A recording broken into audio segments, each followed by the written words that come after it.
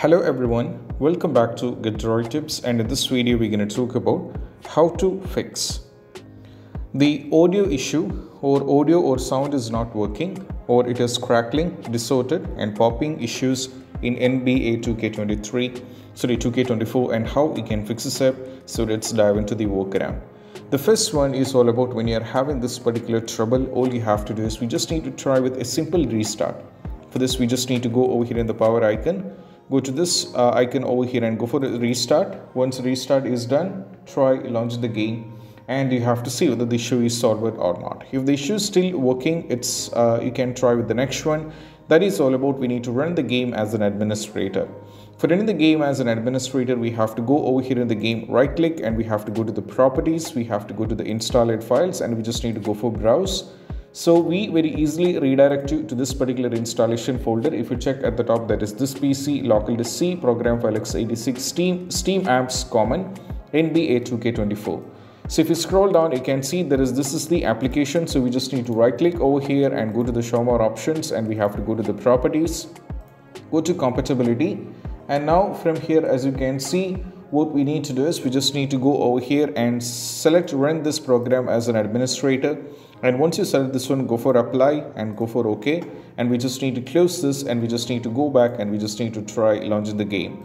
Next one is all about nothing but what we need to do is we just need to check the volume mixer. Sometimes might be an issue. For this we just need to go over here. As you can see, this is the volume mixer. So if you select this one, so sometimes this might be muted completely, so we'll not be having the audio even we launch the game. So we have to make sure that this is set into 100%. And also you have to cross check by clicking on the settings icon over here. Go to the sound, make sure both the volume is being set into 100%. Here this should be 100%, and here this should be 100% as well. Once you set this up, you just need to go back and try launching the game.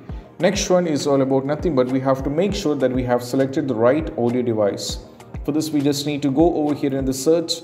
We have to go over here in the settings over here. We have to go to the sound.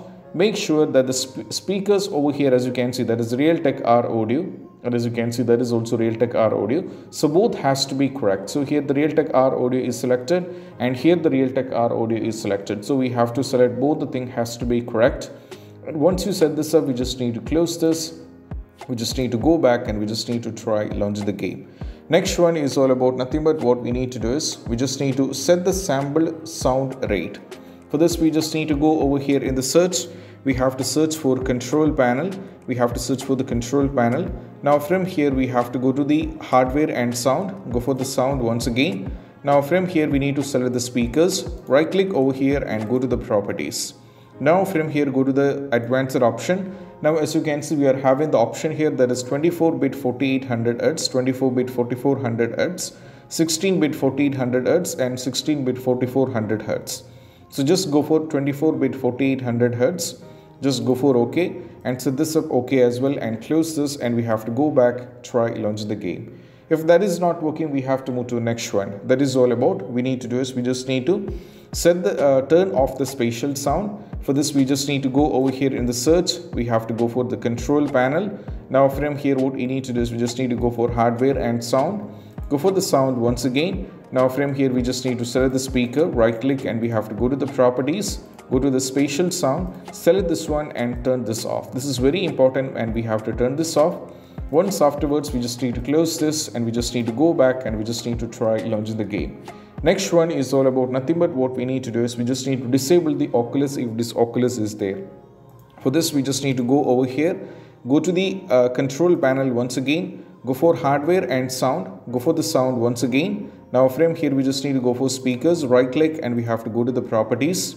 Now from here, from here we'll be able to find the OCULUS if OCULUS is there. So if you find the OCULUS here, just remove the OCULUS. We have to select this and go for disable the OCULUS.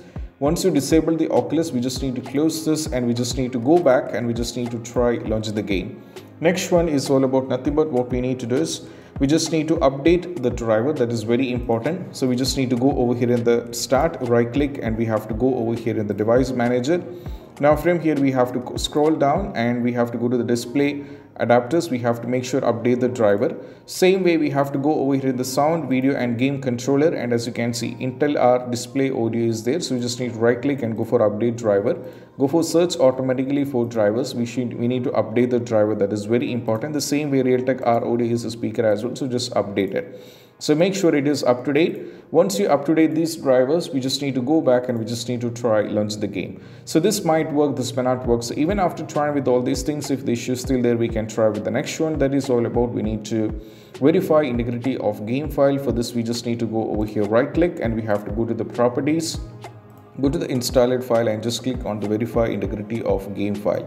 So when you click on the verify integrity of game file, this will cross check every single files of a game, and if any files are corrupted and if any files are missing, all these kind of issues will be fixed by this. And this is what you have to do, and most probably when you try this out, the issue will be completely fixed. And I hope this video is helpful, and if you find this video helpful, don't forget to subscribe and click on the bell icon for more notifications. See you soon in the next video. Peace out. Bye bye.